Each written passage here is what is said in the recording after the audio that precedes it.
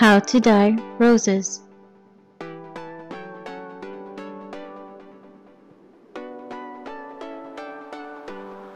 Today we'll need some white roses,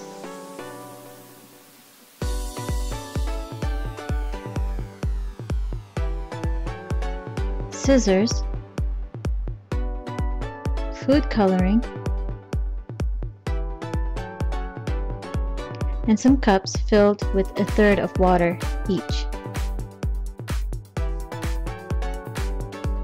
In each cup, I'm going to add about 30 drops of food coloring.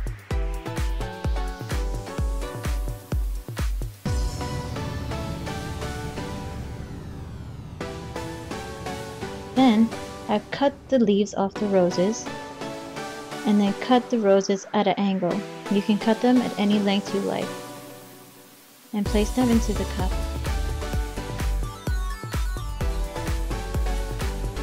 The shorter the stem of the rose, the faster the color would go.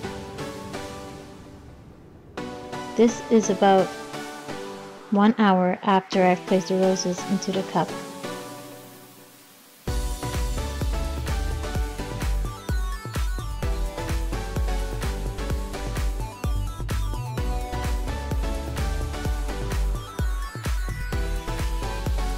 After waiting for about 12 hours, this is the result.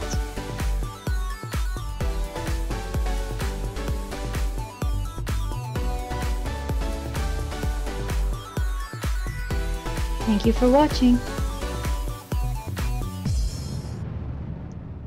Goodbye.